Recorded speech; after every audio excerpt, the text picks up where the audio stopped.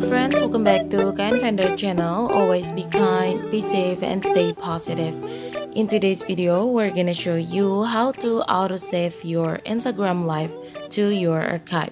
So that means every time you do Instagram live, it will be automatically saved on your archive and you don't need to save that on your gallery. So how to set this? Now let's get started. But before that, please consider to subscribe to our channel and don't forget to turn on the notification. Thank you.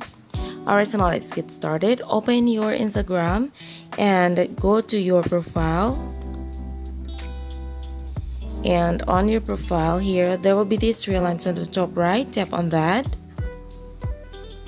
And then if you check on archive here, you'll see three. There are short stories archive, post archive, and live archive.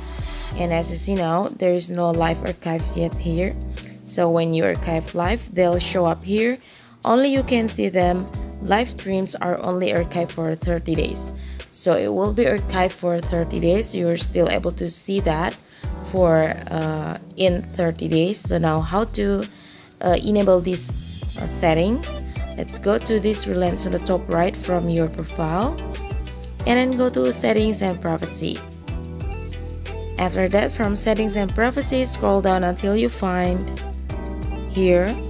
There will be your app and media. There will be archiving and downloading. Tap on archiving and downloading. And as you see now here, there is save live to archive. If it's still turned off like this, you can turn this on. So after it's turned on, Instagram will automatically save your live video to your archive. Only you can see your archive live videos are archived for 30 days.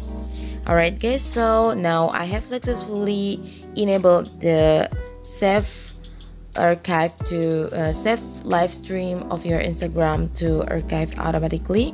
Thanks for watching this video. If you found this very helpful, don't forget to hit the thumbs up button and share this to your friends. Once again, thank you and good luck.